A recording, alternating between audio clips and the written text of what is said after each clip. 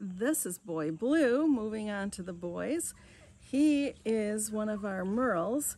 And again, just that beautiful merling in his coat.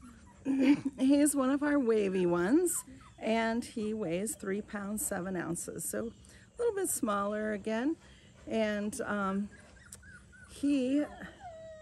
what the merle means, I should explain that, is it's where they used to call the merles, they used to not allow them to even be registered in when you had a merle poodle or an AKC type dog, because they thought it was a defect. Now everybody is crazy about the merles, but all it means is that the pigment just doesn't take in certain parts of their coat. So that is why he has, if he was not merle, he would be all black, just like those black puppies that we had earlier. So I always think that's kind of interesting. But anyway, this is Boy Blue.